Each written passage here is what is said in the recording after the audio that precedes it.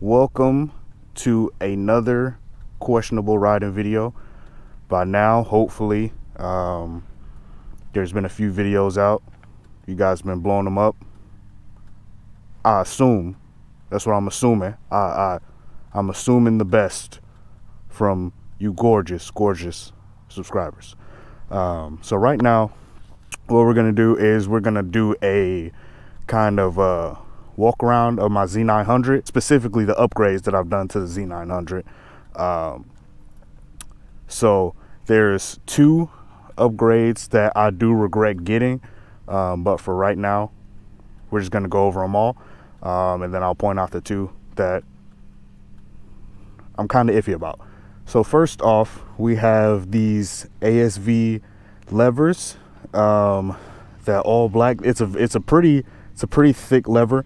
It got this real dope feature, so they don't break. And what that is boom,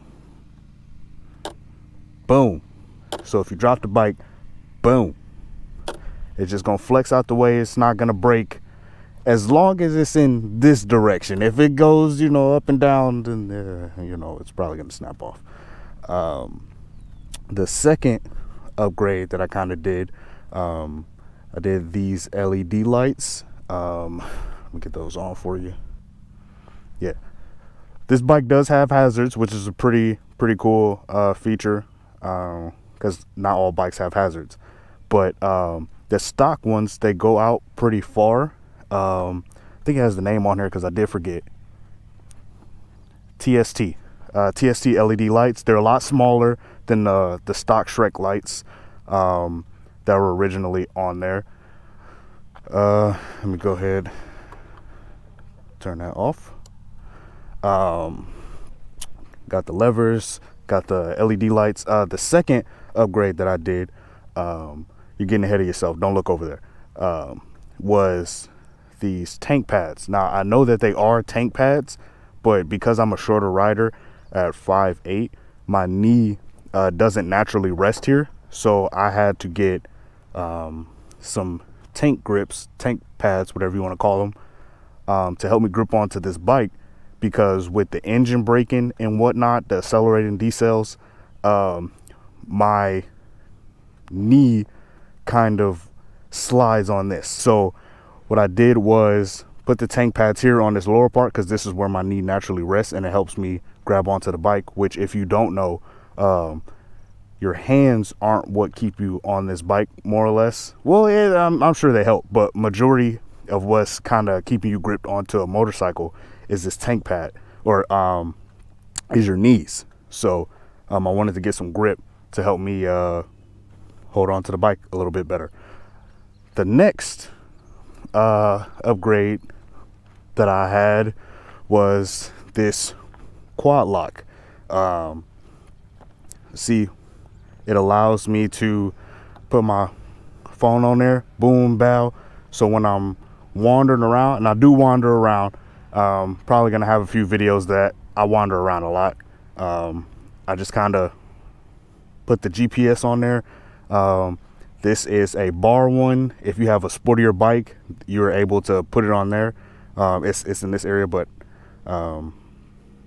my ignition key is right there, so I can't do that. So this is a bar one, boom, bow. So the next upgrade I did is this SC Project exhaust. It is the CRT SC Project exhaust. It's carbon fiber, and it came with a carbon fiber heat shield. It is meant to be the loudest SC Project exhaust slip-on that they have. So I was really excited to get this. We're going to circle back to that. And then we also have this fender eliminator here. Everything's been chopped off. So it came out to about here. It was real ugly, and it also had those Shrek ears. Now, you're probably asking, yo, Q, there's no turn signal on the back. I ain't going, I got you. But first, I'm gonna talk about the spoolies. So I need a spoolie so I can lift up my bike and lube up my chain, because the best way to lube up your chain is to lift up the back and rotate the tire And while you're rotating the tire, you can clean the chain, you can spray the chain, you can do I want to say this is also how you change the tire. I haven't changed a motorcycle tire before. Car tires all the time, but motorcycle tires, I've never done it before. So this is so you can lift up the rear of your bike, move your tire, and lube up your chain. I'm gonna do a separate video on, it's probably gonna be a really quick one, onto how you can lube up your chain if you don't have a spoolie. So let me know in the comments if you want to see something like that, because they are cheap, the actual spoolies, but the rear stands are kind of expensive. They're like 100 plus or something like that. All right, let's get back to turn signals. Jesus. All right, so we're gonna do left, boom, left turn signal, left turn signal, right? And I gotta show you the right one. Right turn signal, right? And what's a pretty good feature about this, let me turn it off. Pretty good feature about this TST style of brake is that, let me see if my legs are long enough, when you press the brake, it flashes. So the rear brake flashes whenever you brake, and that's, I personally wanted to get that so when I'm out on the road and whatnot, but when I'm on the road and I'm braking, other drivers will see that. It's pretty bright at night, so other drivers will see that and they'll slow it down. They'll slow it down. And the reason I believe that works, well, first of all, I did this anyway. I tapped, so now it's just something that I don't have to do. It's automatic. And the reason that I believe this works is because when police are behind you, what are the lights? Red, blue, and I think it's some white. And so when I believe drivers see that, they're gonna be like, oh, wait a second, hold on, is that the boys in blue? Buttholes gonna pucker up and they're gonna be like, I need to pay attention. Oh snap, it's not the boys in blue, it's a bike rider in front of me, so let me stop. So that's why I got that. I thought it was a pretty cool feature, so I was like, let me get that bad boy. All right, now the SC Project exhaust. I know you guys are so excited to hear this bad boy. The loudest slip-on exhaust that SC Project has.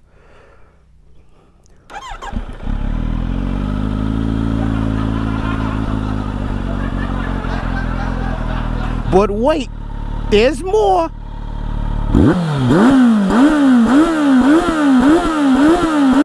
Boy, if you don't... Yeah, it's not that loud.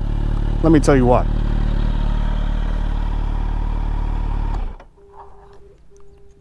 Now, while this is a little bit louder than stock, it's not saying much, because most of that noise was actually coming from the engine and not the exhaust. So with the Z900, the problem is that this guy has two mufflers. The first one is this big guy that's normally here that I replaced. I thought that would make the bike exponentially louder. That's a big word for Elmo. Because it has the SC Project CRT slip-on exhaust. I wanted this thing to scream because stock, this bike is extremely quiet. The second one is this bread box underneath here. I don't know if I can get a good look at it, but maybe that'll frame it. It's right there. It's this big box right here. It's not the cat.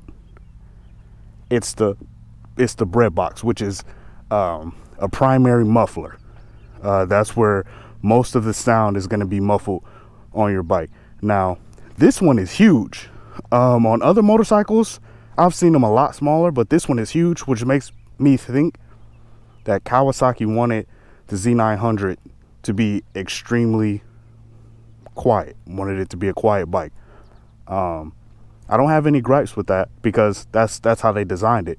I just didn't know that, which is why I'm sharing it with you guys, because I hope, you know, you guys going a little bit more informed than I did.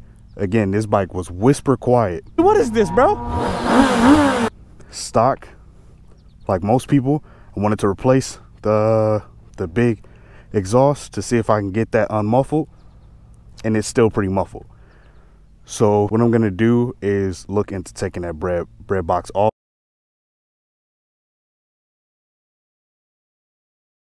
so we can get a really nice sound. I don't want a full exhaust because I don't want to flash this thing yet. I don't want to flash it yet, but I don't want to do the full exhaust right now. So there's something about a mid pipe on there. So I did say that there were two things that I regretted about this. That was the first one.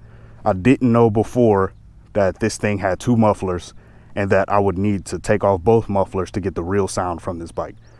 And the second is I'm gonna post a picture, hopefully right here, of what the stock lights look like. The idle light is a Z, which was really cool. But unfortunately, when I replaced it, when I replaced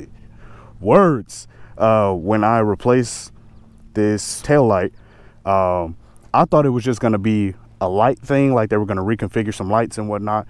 But no, they actually took out the stock lights. I don't think this is the same tail light piece. Again, it's TST. I want to say it's the same guys who made this. Yeah, so it's TST lights.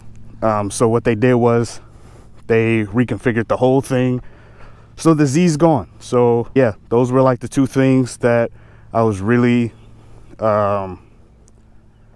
I'm not gonna say upset. Upset's a strong word, but I was a little disappointed that one, this $600 piece of exhaust wasn't didn't really make my bike any louder. Well, I'm sure it did, but it wasn't as loud as I wanted it to be. And the rear tail light, the Z's gone. This has been another video of questionable riding. Yes, I mean, though we didn't ride on this video, but oh yeah, I settled on a name. Her name is Angelina. I think it fits, right? Oh, also I got cruise control here for highways. But yeah, this is Angelina in all her glory. All right guys, I'll see you on another video. Cue out.